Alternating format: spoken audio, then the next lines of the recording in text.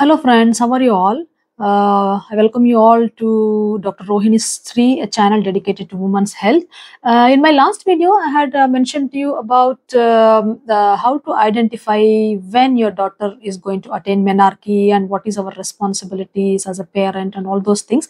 Today, I'm going to talk about why the girls are attaining menarche earlier when compared to our previous generation. As per the new definition, the normal age to attain menarche is now 10 years to 15 years. To know why, let us try to understand what are the reasons why we are attaining menarche, girls are attaining menarche nowadays at 10 years, 11 years, like that. One of the most important factor which decides when a girl attains menarche is age at which her mother attained menarche. That is, it is hereditary. In 50 to 75% of the times, the age of the mother when she attained menarche decides when a daughter has attained menarche. In remaining 25 to 30% of the cases, there can be factors like the environmental, other factors like the environmental factors. Among those factors, the most important factor is obesity. Obesity is the childhood obesity has become more rampant now. How obesity will cause early menarche is like fat cells secrete a hormone called as leptin, and this leptin will have effect on the hypothalamus and pituitary, and it induces them to secrete the sexual hormones. And once the effect of these sexual hormones starts on the body, it's difficult to stop it. You cannot reverse it. So it is important for us to understand and try to prevent it rather than trying to tackle it after everything, all the changes starts. What are the reasons for obesity? One of the most important thing is in this generation is the screen time, the TVs, gadgets and mobiles. So the kids are getting it so easily and it's so handy for them. So once they get addicted to that, they're addicted to that level that they don't even realize. Once they start watching that, they don't even realize in which world they are. They're completely unaware of their surroundings. So when they become like that, their interest in the physical activity is completely zero. They don't like to go out, they don't like to play, they don't like to interact with others. So it's having a lot of effects on the kids, and one of the bad effects is obesity because of this. The another reason for the obesity is the junk food, the processed food, the packed food, the ready-made food which we are getting these days. It has become very common because it's very easy to access also, and it lessens our work.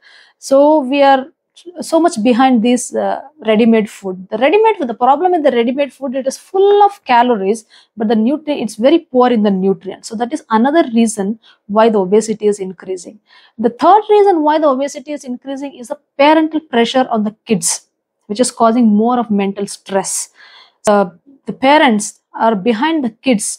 They want their kids to be achiever in everything whatever they do, which is not practical. So even though we are not able to see the stress on the kids face, the effect is already there on the body. So please don't put so much of pressure on your kids. Don't expect them to be an achiever in everything. This is another reason why the obesity is increasing. So to reduce obesity, one of the most important thing you need to do is increase their physical activity. In the olden days and all, we used to go out of the house and we used to play a lot, but that opportunities are very less. I agree with that, but there are many other opportunities which has opened up now. Like we have many physical activity classes available. It can be a dance, or it can be any sports activity, football, karate, swimming, anything. Whichever the physical activity the child is interested, you can encourage them to join those classes, and that help them like to have a good physical activity, good mental growth, more interaction with others, and it helps to reduce the obesity also. The other thing is how you put the junk food. Tell me how many of your kids of this generation are happy to eat the fruits, vegetables, green leaves, all these things. Are they happy to eat are they eating it willingly or because of our force? So this is something, this is some change which is, not a good change, which is not acceptable. It's normal for kids to get attracted towards the sweets or these junk foods, because they don't know what is good and bad, what is right and what is wrong. As a parent, it is our responsibility to make them understand that what is good, what is bad, what is healthy, what is unhealthy, and all these things. But believe me, it doesn't happen in 1 or 2 days. It takes years. Whenever you get an opportunity, whenever you get time, it's our responsibility to reinforce, to keep on telling them, beta, this is not good, this is good, try to eat this, try to not to develop that habit. It's our responsibility. Believe me, I mean, it should sink into their mind. It takes time, and as they grow up, subconsciously it will be in their mind that okay, this is not good, this is good, and they will try to slowly inculcate those good habits in their lifestyle in future. So, and also as a parent, we should follow a good lifestyle, healthy lifestyle, and we should become a role models to our kids, because kids easily follow what we do, not what we say. So as a parent, it's our moral responsibility to follow a healthy lifestyle and teach our kids. The other important reason, the second important reason why the girls are attaining menarche early is, nowadays we are more exposed to something called as endocrine disrupting chemicals, EDC. It is there, it is very rampant in our environment, and one of the best example I can say is soy-based products, soy preparation, the processed soy-based products. Like example, it can be a soy milk, soy sauce, or soy oil, or high energy protein bars, or it can be there in many of the foods which we eat, like breads, cookies, biscuits. It can be in anything. And it's a good habit to check the ingredients whenever you are buying the food packets. And what does the soy do to us? The soy contains a lot of phytoestrogens. So this they act as estrogens in our body, and that is how the effect on the body is it increases, and then the girls are attaining menarche early. So another one example which I can give you where there is endocrine disrupting chemicals is the pesticides which we use for our crops, for foods, and to grow while we are growing our foods and fruits and vegetables.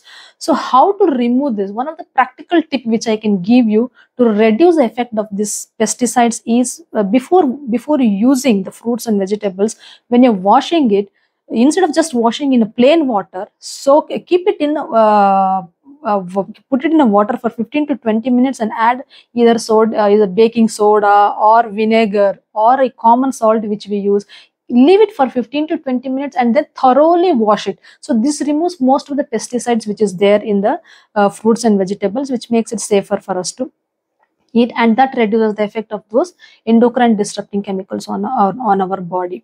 The other important thing which could be the reason is using those hormone treated chicken and meat, all those products. So nowadays they're injecting the hormones to these hens on these meat products and all, to get to yield more product in a shorter period of time, which is actually not healthier. So those hormones can have effect on our children's body, and that can also could be one of the reason for the increasing trend of attaining menarche early. And also it's a good habit to use organic foods to reduce the effect of these pesticides and all. It's a good habit to use organic foods whenever possible. So I think if we try to follow all these healthy habits, if we try to inculcate all these healthy habits in our kids' life also, to some extent it will definitely help our daughters or kids to lessen or reduce or help them to postpone the age of menarche to some extent. I think for today this is enough. In my next video, I will give you the details about what is precocious puberty, what is delayed puberty, and all those things. Let us discuss in our coming videos. Till then, take care. Namaste. If you like these videos, please like, comment and share. And for more updates on women's health, please subscribe to my channel.